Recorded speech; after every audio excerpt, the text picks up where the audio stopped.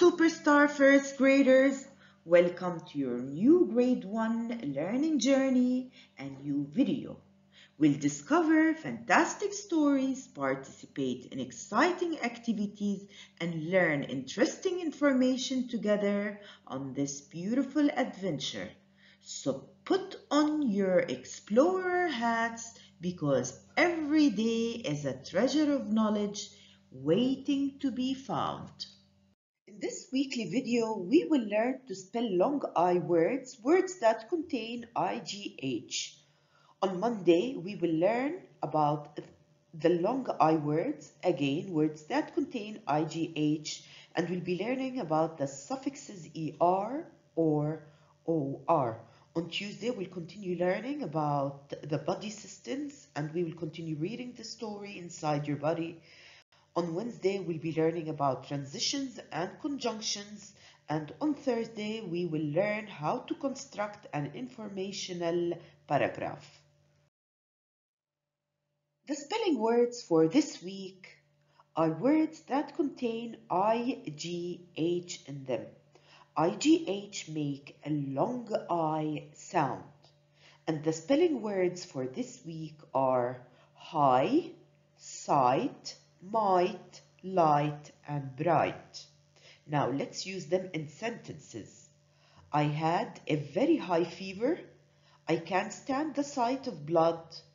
Tom might win the race. Turn off the light.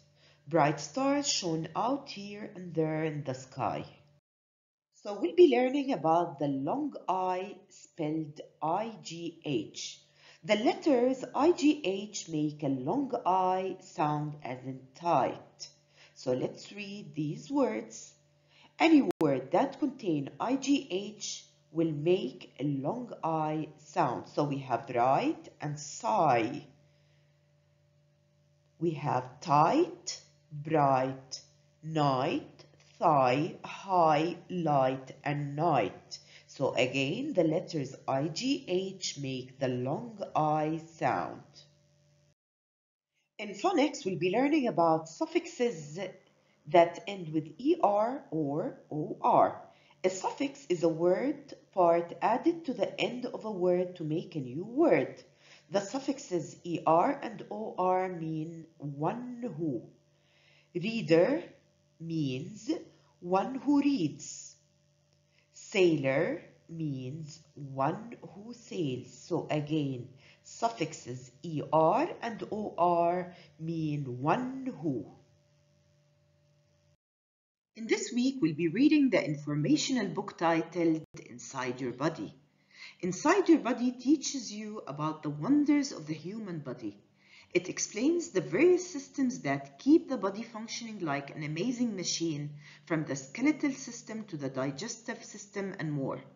The objective is to use the reading strategy of asking and answering questions and to identify the main ideas and details. In grammar, we'll be learning about transitions and conjunctions. Transition words and conjunctions are used to connect two ideas. First, next, then, and last are transition words. But, so, and, or, and because are conjunctions. First, we walked to the park, then we played on the swings and went down the slide. We had fun because we played together. Now let's use the words in the box to complete these sentences.